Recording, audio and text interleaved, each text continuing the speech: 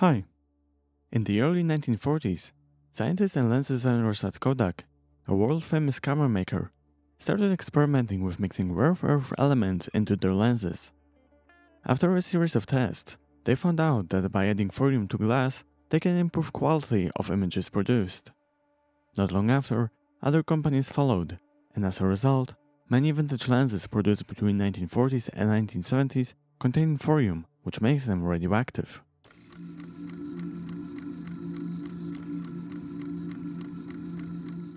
Thorium oxide was added to lenses due to its optical properties, such as high refractivity and low dispersion, which allowed to minimize chromatic aberrations.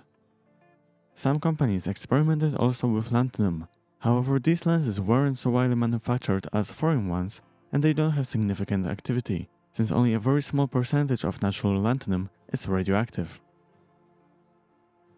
Lenses containing thorium often are pretty spicy in terms of their radioactivity, and they can easily reach tens of thousands of CPM on a pancake probe, which can sound scary at first, but in reality, they are 100% safe to use. Thorium and its decay products emit alpha, beta and gamma radiation. Alpha and beta particles are easily stored by the glass itself, as well as the metal body of the lens. However, there is a small amount of gamma radiation leaking through. So, should we be worried? Not at all. The amount of gamma radiation leaking from the lens is actually smaller than standing next to granite bricks, which contain natural uranium. This being said, I wouldn't leave the lens mounted on a camera for a long period of time simply to reduce the amount of radiation exposure to the sensor.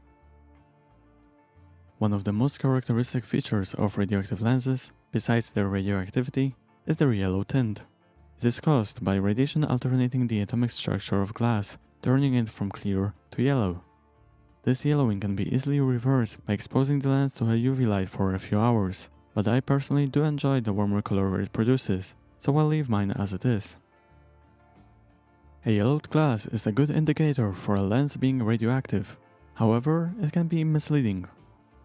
As mentioned earlier, some people decide to restore their lenses to their original form by removing the yellowing from glass. During my research, I have also found some lenses with yellowed glass that did not contain thorium, so if you wanna get a radioactive lens, I would suggest visiting your local flea market and bringing a small Geiger counter with you.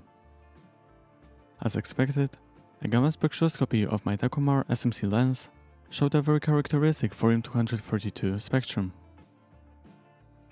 If you're into photography, I highly recommend trying out some vintage radioactive lenses, since they produce very unique pictures and have a certain character to them. And if you're just looking for some radioactive artifacts, there are very interesting pieces of history that make a fantastic check source. So no matter if you're a photographer or a radioactive antique hunter, they are worth adding to your collection. Thank you so much for watching, I hope you enjoyed this video. If yes, please consider giving it a like and subscribing to my channel.